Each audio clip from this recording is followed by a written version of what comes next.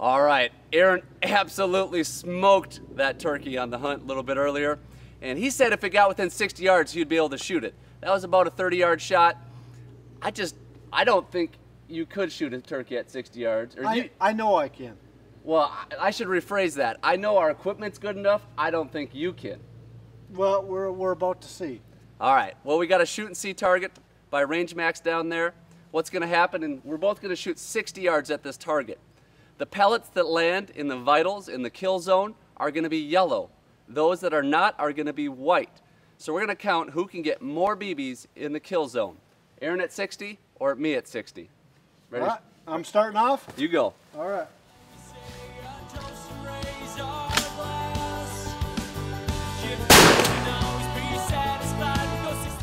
All right, so Aaron got his target. He had 22 pellets in the vitals.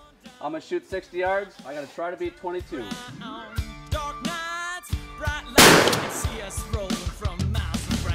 Uh-oh, Aaron, how many did you have? I had 22 on my target. 22. Add 4 more, makes 26.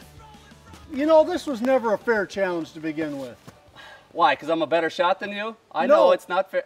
Because you were shooting that just a little bit ago in this preparation for this video, doing the patterning, seeing how it shot. I didn't get all those shots Well, on target. that was exactly the point, Aaron. That's the point I was trying to make. You need to get out to the range, shoot your gun at different ranges, see where you're patterning.